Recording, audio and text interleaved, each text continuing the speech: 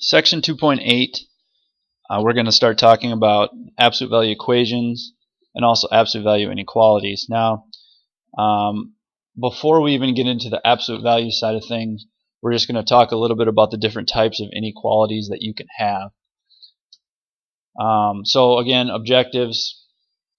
We're going to solve the compound inequalities first, and then we're going to talk about how those play a part in solving absolute value inequations or inequalities and equations. Alright, now it wouldn't hurt, again, like I talked about before, to maybe go through and write down some notes, some important things as you go through this, so that way you don't have to always refer back to the video every single time that you have a question. Now again, I made the notes and additional examples for this available to you as well, but again, taking some notes on your own is only going to help you remember the information better as we move forward through this. Alright, so some key terms, disjunction, conjunction, and obviously then an absolute value. And we'll start talking about disjunctions and conjunctions right away here from the top. Okay, now basically disjunctions and conjunctions are specific types of absolute values or absolute value equations.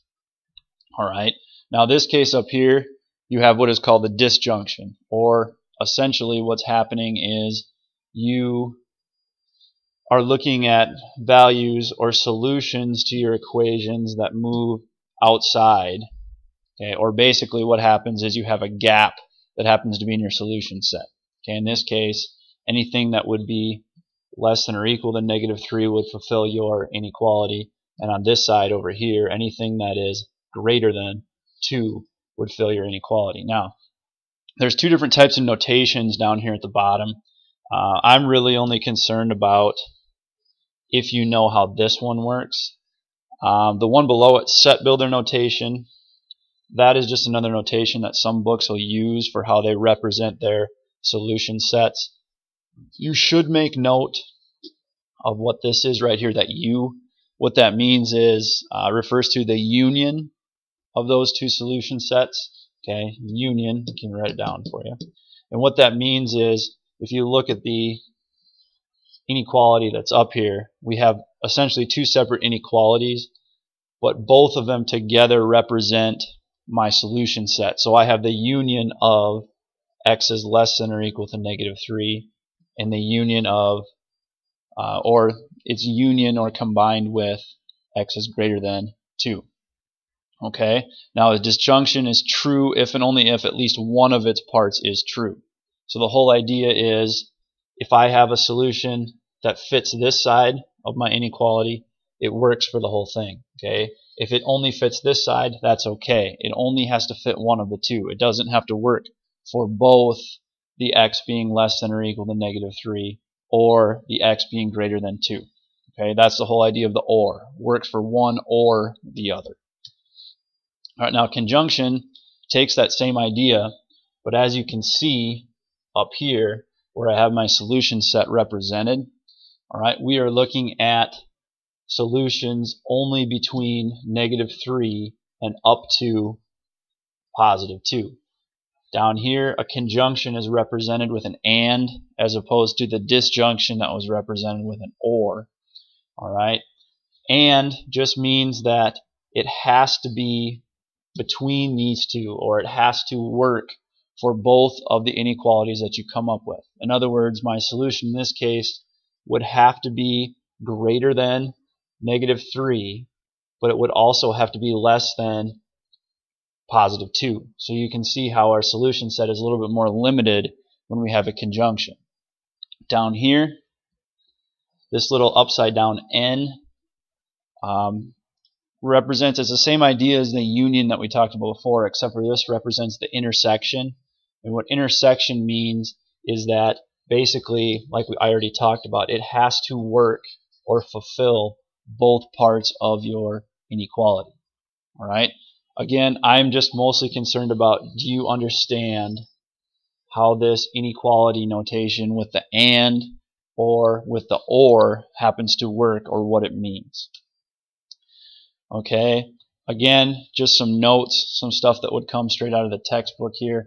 the whole prefix there means apart, meaning that disjunctions have two separate pieces, and again, remember, it only has to work for one of those two pieces.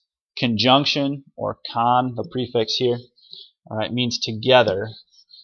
All right, the whole idea of a conjunction means that it has to fulfill both parts of your inequality. Okay, so we're just going to start solving these to begin with. Obviously, this is a disjunction because it has an or between it. You don't really have to worry about that so much right away. What you're going to do is you're just going to take each individual inequality and you're going to solve them. So it's going to look like you get two answers. And then we're just going to put or between it when we're done. So if I start on the left here to solve for x, I would have to add 5 to both sides. So x is going to be less than, in this case it looks like 17. And then over here to solve for x, I would divide both sides by 6. So x is going to be less than or equal to 2. All right, now again, it started out as a disjunction, so that means I have to have an or between them. Now if you're not 100% sure what the ors or what the ands are supposed to mean, your equation, or your solution sets I should say, over here and over here will get you to the correct shading if you understand how that's supposed to work. You probably need to get to the point where you understand that an or means we're going to more or less have a gap in the middle of our graph and our arrows are going to go away from the center. So the first thing I'm going to look at is the 2 and the 17, all right, that are parts of my solution. So this says x is less than or equal to 2. Okay, so I'm going to find 2 on my graph, which would be over here. All right, less than or equal to means closed circle. Okay, so what that means is less than or equal to that, I would shade going this way. All right, now this other one here says x is less than 17. Now right off the bat, 17 would be in here somewhere. Now less than 17, all right, technically I should have put an open circle there. Sorry about that. Open circle right there. Okay, now this one's also saying less than. So it is possible to have a disjunction that has shading that goes in the same direction. More times than not, what's going to happen is one of your solution sets is going to be a greater than. So in that case, we would have had an open circle and we would have shaded this way. And you could have seen the gap or something in our graph. Now, it doesn't have to work that way. What this is saying up here is that as long as x is less than or equal to 12, or excuse me, less than or equal to 2, or less than 17, it will work for this particular equation. All right, probably not the best example to start off with. It would have worked a little bit better had this been a greater than sign to begin with, so you could have actually seen what the gap in your graph is going to look like. But again, the whole idea of the or is that the inequality or your solutions at the end only have to satisfy one part of the inequality. So if I'm looking at my solution set, obviously if I pick something that's in this region, like a 1 or even a 0, that would satisfy this part of the equation. On the other side of things, if I picked an answer, say like 12, solution like 12, 12 still will work because it fulfills this side of the inequality. It doesn't work for this one, but it does work for this one, and that's all that we need, is it to work for one of the two. Okay, then we have an and inequality, or a conjunction. Same idea. I'm going to solve this, solve each separate part, and then kind of put them together at the end. Now you have to remember, in this case, dividing by -3 means that I'm going to have to switch the order of my inequality, so it becomes a greater than sign. And on this side, subtract 4. So x is going to be less than or equal to 8. Okay, so I get my two answers. Again, and typically means that I'm going to shade between my two dots. Now, like I just showed on the last one, it doesn't always necessarily work out that way for you. And again, the signs that you have here and here should take you to where the shading is supposed to be anyway, even if you don't remember what and or is supposed to mean. Okay, so x is greater than 4, so I would find 4 right here, and x is less than or equal to 8. would be right here. Now this one is going to work out a little more typical to what a conjunction should look like. The and in the middle means it has to work for both of them, while over here this is telling me I have to be greater than 4, meaning I would have to shade this way. And remember, I can't go past this because it would have to work for both of them because it's an and. And here it says less than or equal to 8, so I would be shading this way. All right, and again, we don't want to go past this 4 over here because it has to work for both, or it has to fulfill both inequalities. So my answer has to be greater than 4, and it also has to be less than or equal to 8. So as you can see in here, I'm limited by what types of answers that I can actually get. All right, now the reason that we talk about the inequalities and stuff like that right away is because as we work towards absolute value inequalities, we eventually transform them into conjunctions and disjunctions, and an absolute value problem essentially turns into a compound inequality. All right, now absolute value, remember, is the distance from 0. So for example, down here, the absolute value of 5 and negative 5 are going to yield the same answer. They are both a distance of 5 away from 0. Okay, so that was just kind of a quick review of how that's going to work. Again, if your absolute value is a specific number, like an equal to, which we're not going to deal with a whole lot today, but we kind of review the whole idea of what's going on there so we get the general idea. Say you have something like the absolute value of x equals 3. All right, well, we know specifically that there can only be 2 answers to this, negative 3 and positive 3, because those happen to be 1, 2, 3, or 1, 2, 3 units away from 0. All right, so that's pretty cut and dry. All right, 2 answers if you have an equal to part with that, because we're talking about distance away from 0. Now we start throwing inequalities in here. Okay, before we said that 3 and negative 3 would have been my solutions if I had an equal to. Absolute value of x is equal to 3. In this case, we want any distance, okay, the absolute value is less than 3. So any distance from 0 that is less than 3. So you can see how this looks very similar to what a conjunction would look like, in the fact that all of my answers, or all of my absolute values that would be less than 3, would fall in between 3 and negative 3. All right, so essentially what's going to happen is when we have a absolute value inequality that starts out as a less than, we're going to use the whole idea of a conjunction to solve that.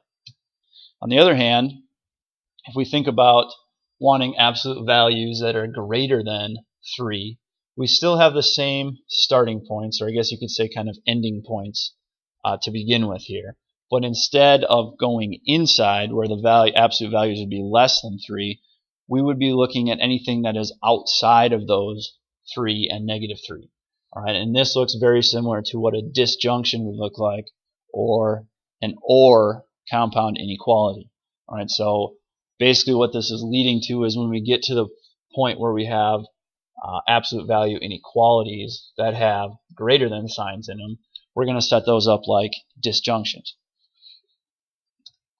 Okay, now this is just kind of another one of those things to kind of help you remember. Essentially, if you have an absolute value inequality that has a greater than or equal to sign, you're going to use an or inequality to solve that. Okay, if you have a less than inequality that has an absolute value in it, you're going to use a conjunction, or that type of compound inequality, to go ahead and solve that. So this just kind of gives you the idea of how this is going to be set up.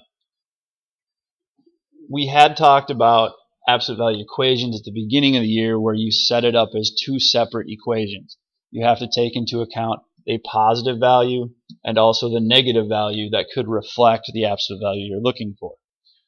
It works the same way for less than inequalities and greater than inequalities. All right. One of the problems when you do conjunctions here is you basically take what's written for you, drop the absolute value sign, and write it as is. The other one would be you have to take into account the negative aspect of what's going on. So we take and we flip our sign, and we make the other side of it negative, or essentially you multiply by a -1. Same thing happens over here. What you are given without the absolute value signs is what you would start with over here, and then you take the negative aspect of what's going on, flip your sign around, all right, and you solve that one. So we're going to turn these absolute value inequalities just into compound inequalities. All right, now this is just an example of an actual equation. All right, so I would just go ahead and take this and set it up as two separate problems. Essentially, I have what's given to me without the absolute value signs, and then I have to take into account the negative aspect of what could also give me a negative distance from 0 that still has the same absolute value. Okay, so to solve these, I subtract 9, I subtract 9. So one of my answers is going to be 4. On the other side of things, if I subtract 9, x is going to be -22. Alright, so those would be the two numbers that would give me a distance of 0 that equals 13. Okay, in this case, the 4 is pretty easy to see. You fill 4 in here, you'll get 13. The absolute value of 13 is 13. If I fill a -22 in here, I will end up with a -13, and the absolute value of -13 also gives me 13. Okay, so solving the absolute value equations, you basically just have to set it up to equal to what's given to you, or you have to flip the sign a little bit there. Alright, now here's another example of an equation. The one thing you just have to keep in mind as you go through this is you have to make sure that you get the absolute value by itself before you happen to solve it. So in this case, I need to add 8 over the other side first. So then I get something that looks like this. Alright, now I can set it up as two separate problems, but you can't do that until you get the absolute value portion of your problem by itself. So now I can look at this as 6x equals 30, or I can look at it as 6x equals -30. Alright, in this case, divide by 6, and I can even divide by 6 on the other one at the same time. X is going to equal 5, or x is going to equal -5. Alright, two answers to an absolute value equation. Okay, now we're going to get to the inequality part. I kind of talked about some of this stuff already down here as far as the 1, 2, and 3 steps that are listed down here. Okay, the first thing and the most important thing is right here. Isolate the absolute value expression, or the absolute value portion of your inequality. Okay, you cannot rewrite it as a compound inequality until you get the absolute value part by itself. Okay, so if we look at something like this, alright, first thing we'd want to notice is, well, the absolute value part is by itself, so we're good on that end. The other thing I want to recognize is the fact that this is a greater than. Alright, so that means that I will have an or inequality, or a disjunction. So I'm going to rewrite this in two ways. First one, I'm basically going to take what's written there for me. 4q plus 2 is greater than or equal to 10. Basically the same as I had written up there. I just dropped the absolute value signs. Okay, or, and again we use the or because of the greater than sign, I'm going to write -4q plus 2, but I'm going to go less than or equal to -10. Okay, or basically I changed the order of my inequality because I changed this number over here to a negative. And now I'm going to solve each of them. Okay, subtract 2, subtract 2. At the same time, I'll do that over to this one. Alright, -4q is going to be greater than or equal to 8. And over here, I'm going to have -4q is going to be less than or equal to -12. Alright, in both cases, to get the q by itself, I would have to divide both sides by -4. On the left, q And again, wrote that wrong. I divided by a negative, so I have to change the direction of my sign. I'm going to get -2. Okay. Over here, I divided by a -4, so I have to change the order of my sign again, or my inequality sign, and I will get 3. And all along, this is an OR inequality. Okay. So I have Q is less than or equal to -2. Okay, so less than or equal to -2. I'm going to put in a solid circle there because of the equal to aspect of it. And then I have greater than or equal to 3. All right, now again, the inequality signs will take you to the correct shading. Over here, less than or equal to means I have to shade this way. Over here, greater than or equal to means I have to shade this way. All right, this is more typical of what a disjunction will look like. The gap in the middle of your number line. And again, in order to work or to be a solution, it only has to fulfill one part of the inequality. All right. If my solution is less than or equal to -2, it works. If it's greater than or equal to 3, it works. It does not have to work for both in this case. All right.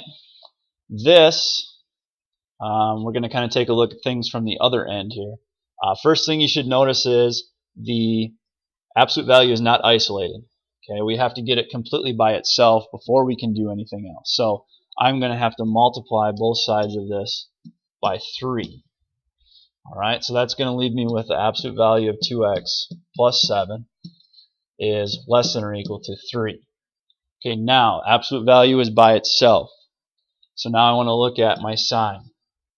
Okay, my inequality sign is less than. Okay, so I'm going to make this an AND inequality or an conjunction. Okay, so I'm going to rewrite it 2 separate ways.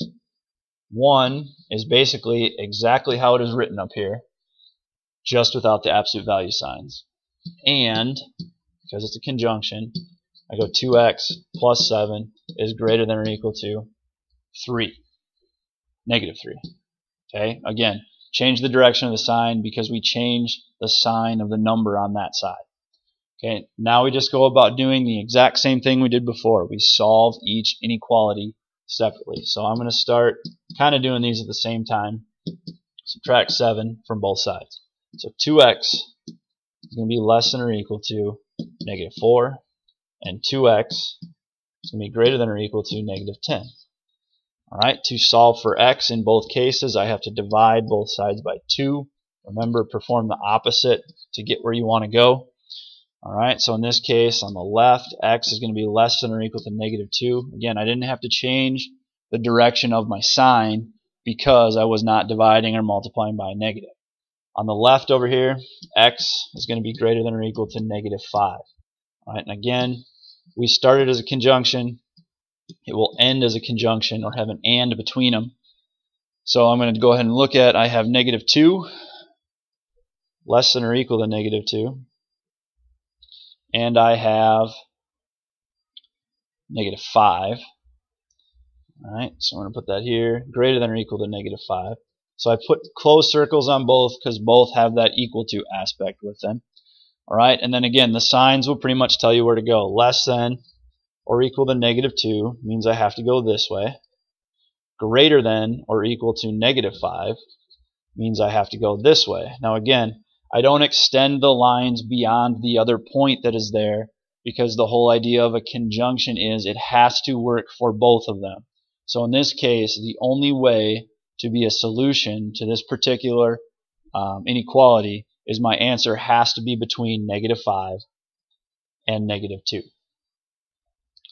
Alright, so that did get a little bit long. Hopefully that kind of sums up where we're looking at this kind of stuff. Hopefully you took some notes as you went through and looked at this a little bit so you have something to refer back to. The assignment is in the same place that it always is. Again, the additional notes and additional examples are available for your use if you're having some trouble with the concepts that were presented in the video.